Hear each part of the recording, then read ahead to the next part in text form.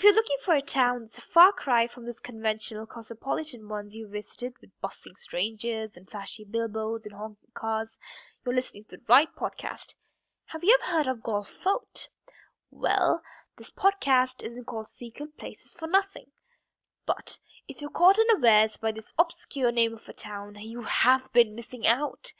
Fear not, because we invite you to a virtual listen of Golf Fort before we send you packing.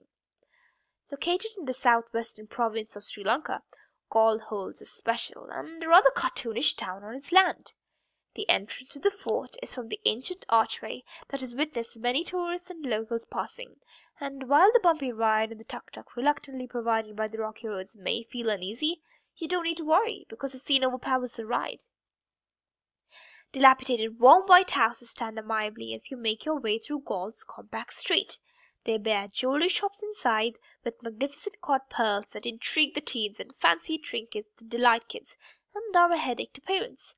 The meticulous carvings of the ancient architecture are wonderful details to catch, and they contrast highly with the simple houses the locals reside in. Instead of the hurry-burry of the fast-moving vehicles and commuters in urban cities, Galle Fort has neatly parked bikes and scarcely any cars. Well, you can't have much, what with the narrow cobble-like roads. Apart from the oldish perception the fort offers, as you delve deeper into its habitat, you're invited to the contemporary part of Galle. Here, we have pleasant-looking cafes and restaurants and houses that look like hotels.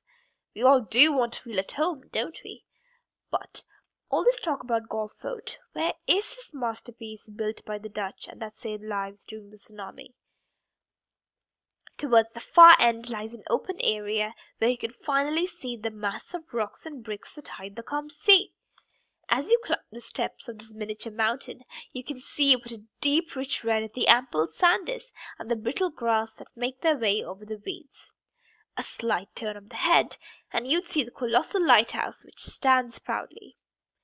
Make your way through the dodgy rocks, and you can finally feel the white sand on your exposed feet.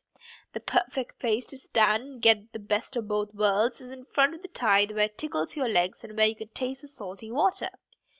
And if you inhale a bit further, you can smell the wafting scent of roasted peanuts, perhaps from a keen vendor.